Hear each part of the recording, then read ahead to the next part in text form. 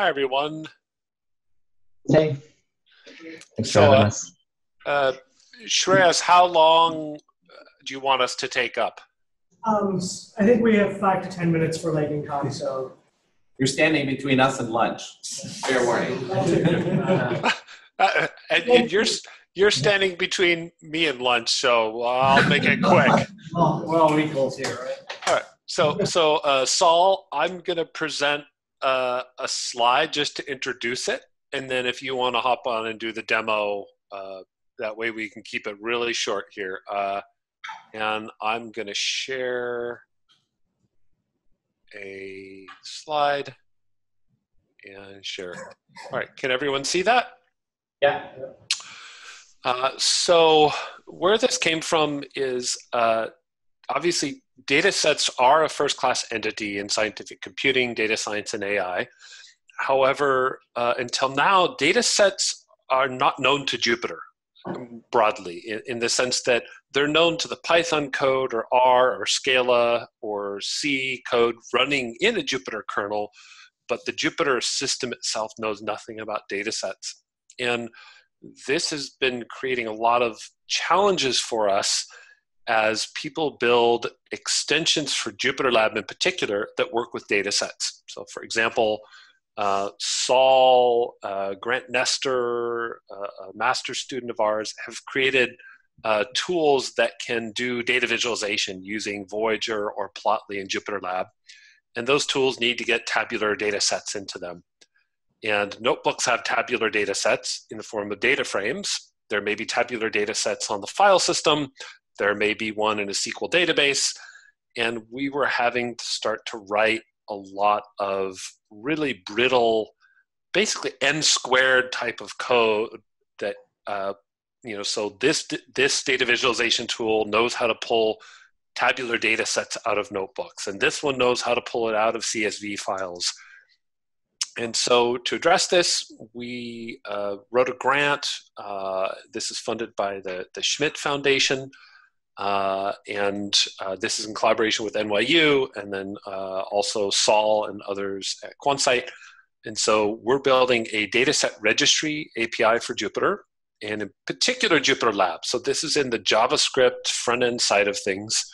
And here a dataset is basically a URL, a MIME type that says how that URL should be interpreted in terms of the type of data, and then the JavaScript equivalent of a void star.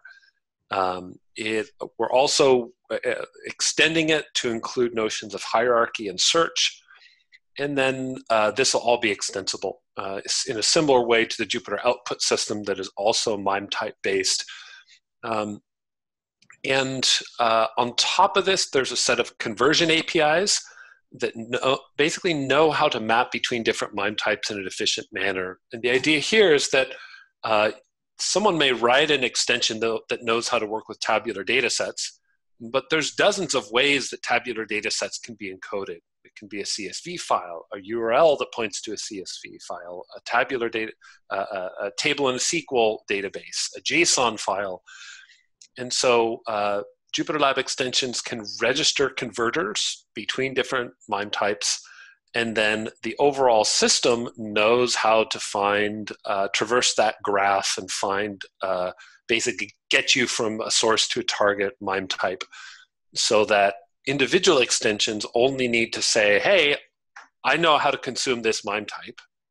And then the data registry and the converter APIs can be responsible for basically figuring out, can we get this data set into that needed MIME type? If you're familiar with Odo on the Python side, lots of similar ideas in this.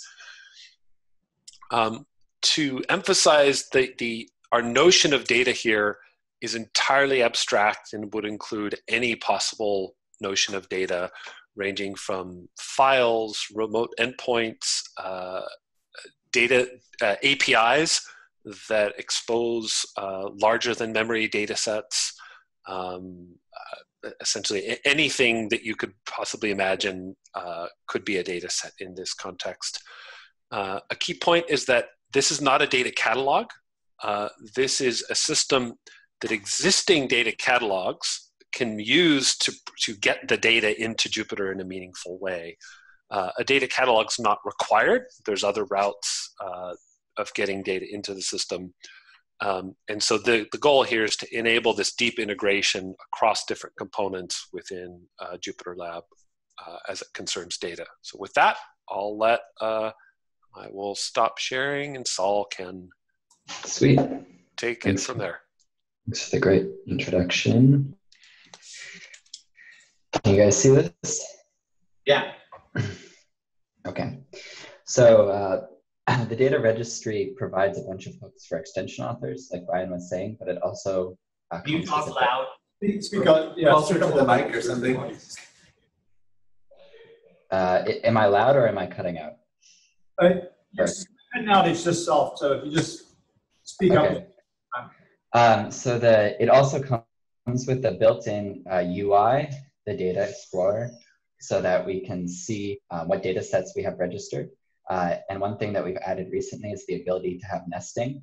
So we're showing the local file system as a nested data set.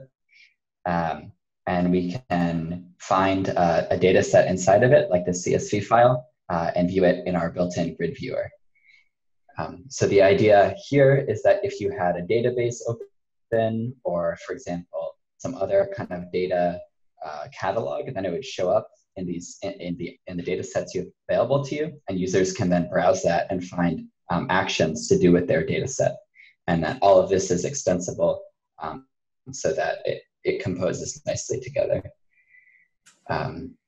Yeah, just to add, like, we're working on this very actively. So if you'd like to collaborate or have more questions, we have a GitHub repo on the Jupyter Lab namespace, the Data Explorer.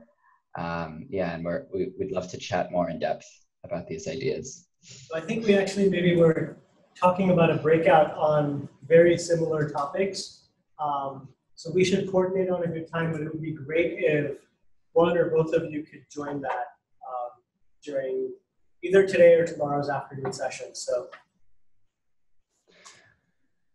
tomorrow would be better for me, at least.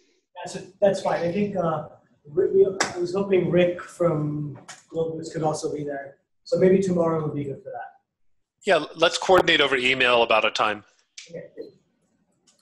Yeah, we would love to work with others on this, because this is a type of thing that if we can get a broad consensus in the community that this type of approach makes sense, I think it'll really unlock a lot of different groups to begin building things that will interoperate with very minimal friction. Now we're actually working with Pius and Ian on something very similar. Lindsay's taking up some of that work. And I think it would be good to sync up and not do the same thing over again. Yeah. Great. But yeah, let's coordinate on email then. Sounds good. Sounds good. Thank you. Thanks everyone. Bye-bye.